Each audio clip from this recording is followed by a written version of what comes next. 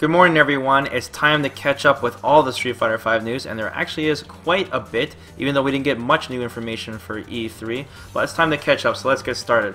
First, Balrog gameplay info. So an interview named Steven Kleckner from VentureBeat had a really short hands-on experience with Balrog, just like a couple of minutes, but we got some key information on what we can expect from the character, even though he will be playable in story mode at the end of this month. So first off, he's still a charge character.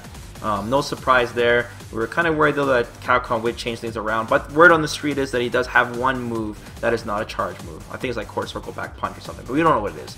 Anyways, his normals still have decent speed and decent range, and his normals, like what they look like animation wise, is very similar to his Street Fighter 4 counterpart. He seems very fast movement speed wise, like he's really fast on his feet, so that's really good to know too, especially since he is a charge character. His animations look really good. If you guys seen that really short clip that we got from Event House from Dream King, where you can see Balrog do his V-skill a couple of times, like his animations look really nice, and I really like his default costume that they gave him, because it really gets to show off those like Street Fighter V animations, so I think it looks really good. Of course, if you guys want to see that clip yourself, you can check out in the video description below for links, and I'll be saying that a lot in this video, guys, so just make sure you guys check the description for a bunch of links.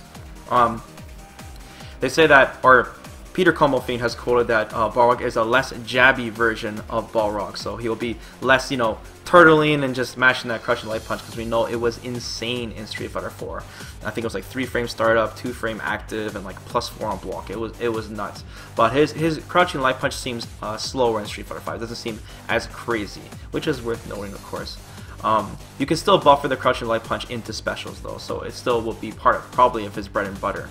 Buffalo Headbutt is apparently gone, which is really interesting, but it seems like his V-skill kind of compensates for that, because Balrog's Buffalo Headbutt was used to get past projectiles, link into his Ultra, which would be a super in Street Fighter 5, and really it's like his main mobility option. So Balrog losing his Buffalo Headbutt, I'm pretty sure they gave him something to compensate for that, so really interesting there.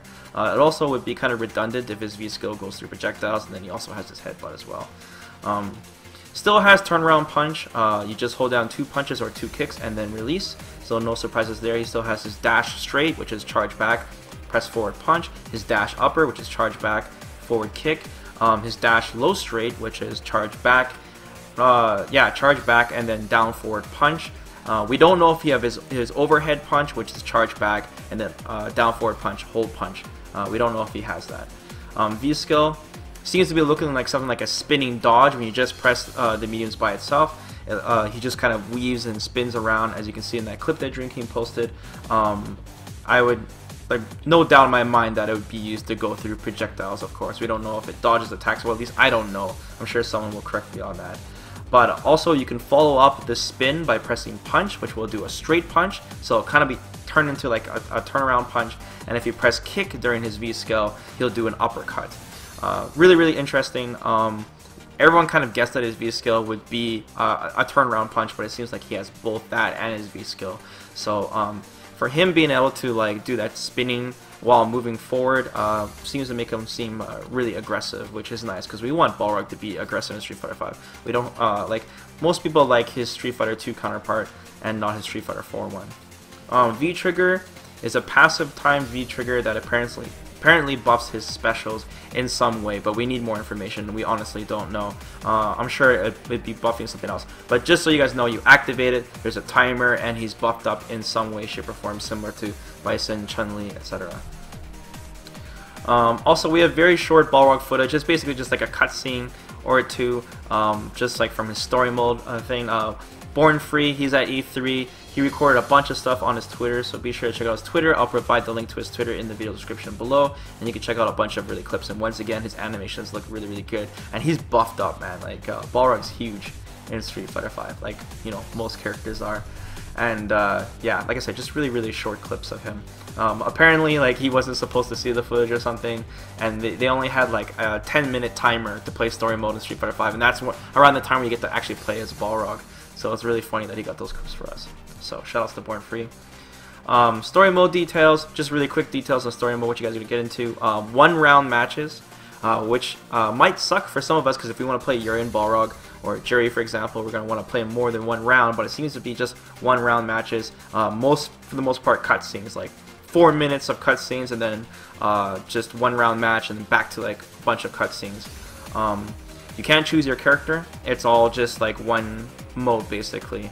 And then of course, remember, when you beat story mode the first time, you get a harder setting afterwards. Apparently, the default AI for story mode is really bad. The computer sucks. No surprise there, just like the story mode that we have now. Story mode will also be in one giant arc, so we won't have like chapters or anything like that. We'll just like continue from where we left off, kind of thing. So it's supposed to be really long too. I think it was like about 3 hours, from what I last remember. In other news, Japanese fans salty about the removal of the Zenny money system. This is kind of funny, but also kind of bad at the same time. So basically, special edition copies of Street Fighter V in Japan, a couple of them provided Zenny money that came with the game. That's like part of the thing that you purchased. Some as high as like 1,000 Zenny, which is quite a bit. That's enough for, I'd say, 2 premium costumes. So, you know, you get your like $10 worth of Zenny. And they also gave out a bunch of coupon codes for different events and other things that happened in Japan that also gave people Zenny when you submitted the code in the PSN store or whatever.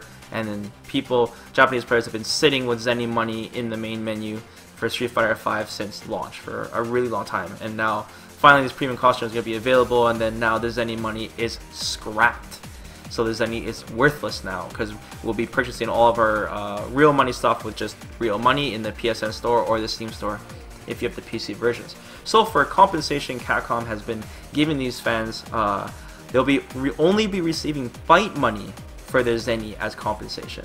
So 1 Zenny equals 200 fight money, and then that's how they'll be compensated. Obviously, you cannot purchase premium costumes with fight money at all. You have to use real money now, and the Zenny money system is gone.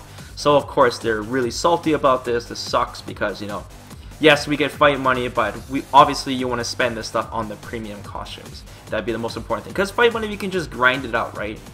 So we've been, like, people have been posting pictures of Smash Street Fighter V discs. Shit, man, stay free. It's just yeah, that sucks, man.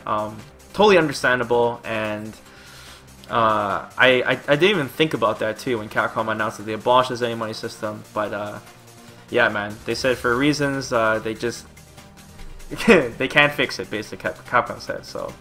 Now the money system's out and people got screwed over for it. So yeah. Also, alternate versions of stages were playable during E3 for Street Fighter V, including Nighttime Forgotten Waterfall, which is called the Mysterious Cove for some reason, Nighttime Shadowloo Base, which is called Shadowloo's Base at Night, and then of course we already know about the Daytime Kanzuki Estate, which is called Estate at Noon. Just keep in mind that new stages cost 70k fight money, but what I just said, these are the alternate stages, and these will cost us 40k fight money each. So assuming that we get these 3 alternate stages in the June update, it will set us back for 120k fight money. So like I said, guys, we're going to be running out of fight money soon, man. Don't think you guys have too much, because it's going to rack up. It's going to rack up, man. The nighttime stages, you can take a look at it. Born Free has been posting tweets with them as well, and you can kind of get like a sneak preview, just really small video clips and screenshots, but they look pretty cool. I'll be purchasing them myself, because, you know, it's just an excuse for more stages, basically. And then hopefully Capcom will be adding more of the transitions to the stages on the left and right eventually. Because we already know from like looking at story mode that the bank opens up with the vault room, and then we know like on the left side of the waterfall stages where like Nash breaks out of the coffin, and you know there's like the bathroom in the London stage. We know eventually they're going to be adding all these stage transitions, which kind of has me worried a little bit too, because like on the China stage, when you get smashed through the restaurant, the entire stage basically opens up and the stage becomes super huge, which might be like a small balance issue in the future. I don't know, we'll see once all these stages get transitions, but it just looks like another 7 years of the Grid boys. It looks like that's just how it's gonna go. Also, Ibuki's entire story mode has been posted already on YouTube by a bunch of YouTubers, and I'll post a link to that in the video description below, so you guys can check that out if you want to spoil it for yourself. It's really short, and it also shows off Ibuki's story mode costume as well, aka Karen's costume.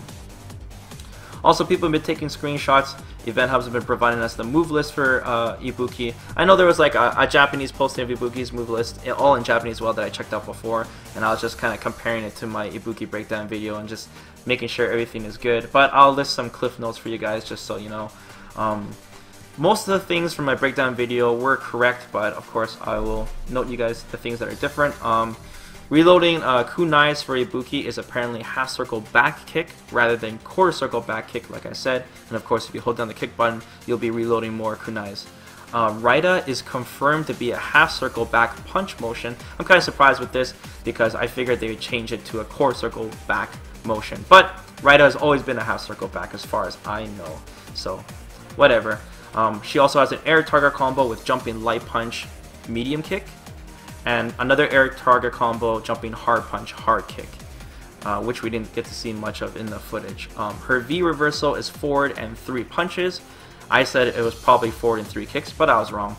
Her super is core circle forward kick, no surprise, and Ibuki only has one type of air throw, so she can't decide to throw it back or forward like Guile can. And that's pretty much it, guys. You guys are all caught up now. We can expect, like I said, to get the big story mode update, including Ibuki, and including the money system where you can finally purchase those premium costumes. All that is coming out on the at the end of June. And Capcom said they're going to post another big update as well after E3, so we'll be getting more information on what we can expect. And yeah, basically we're just going to play the waiting game now. So this is going to be a really huge update. We're going to see how it impacts the game and if it'll get more people to playing it. I don't really think it's going to get too many players back into it, but at least we know now know that Capcom can focus on technical things in the game as well. I'm still hearing people having problems with connecting online, netcode issues. We got the infamous A-frame delay, and other things that we'd like to see Capcom work on. So I'm sure this is a huge weight off Capcom's shoulders to finally get this damn story mode out. We probably won't be seeing Balrog till a month after, because now they're 1 month behind, but maybe they'll be back on track because Balrog was, you know, technically playable at E3. So maybe we'll get Balrog a little earlier than expected, and then Capcom will be able to be right back on track. And of course, we'll be waiting for those Yuri and Balrog and Jury on the PC version to get cracked so we can play those characters rather than just playing them one round in story mode. But yeah, guys, have fun the rest of your day and take care. Peace out.